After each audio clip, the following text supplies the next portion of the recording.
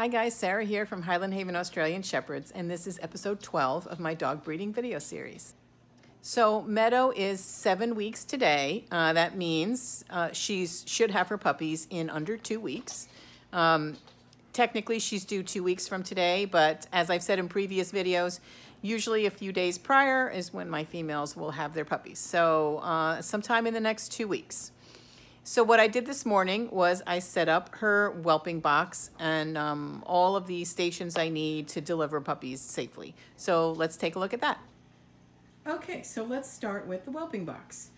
So I set hers up today. I did put a time-lapse video I uploaded as well today if you guys want to see how this goes together. I did build this myself. I'm no master carpenter, so if I can do it, anybody can do it. Just a word of caution though, guys.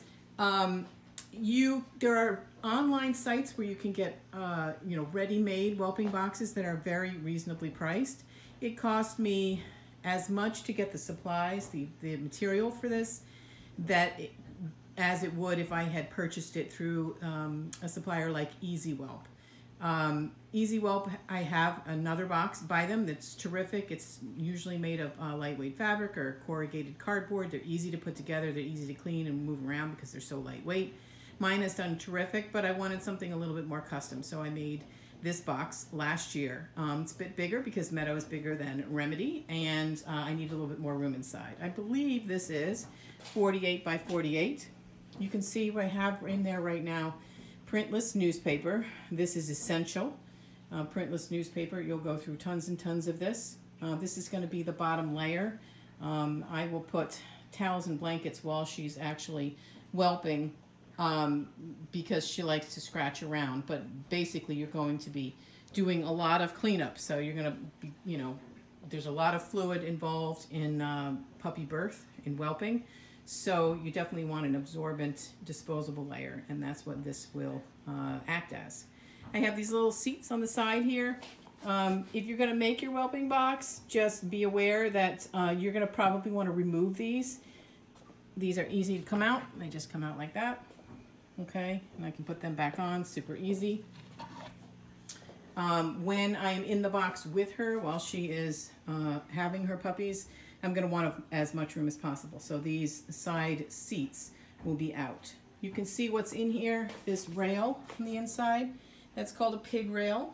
That helps to prevent a mother dog from squishing a puppy against the side of the whelping box. Again, one of those things that you definitely want when you're designing your whelping box. This is very simple to make. This is just PVC pipe.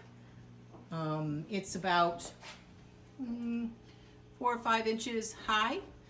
You're going to adjust that based on the breed of your dog and the size of your dog. But this way, for the first week or two, we'll keep this in there, and this will help prevent Meadow from laying on any of her puppies and squishing them and suffocating them against the side of the box. Next to the box here, I have my weighing station. I have my puppy record already. We'll talk about this at a later date, but this will record when the puppies are born and how much they weigh, etc. I have my scale for the puppies. I invested in, a real scale. It's actually an infant scale. You weigh puppies a lot their first couple weeks of their life. You're going to weigh them for 8 weeks, but those first 2 weeks are really important. And it's important to have a really good scale, something that you definitely want to invest in if you're going to be doing this. And then over here I have, let me move the seat, I have what I call my warming station. You can see I have my heat lamp. It's low right now. It won't be this low when we have the puppies.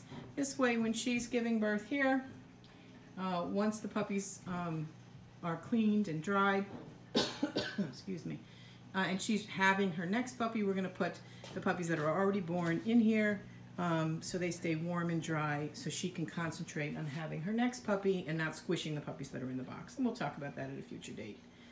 So that is it for today, guys.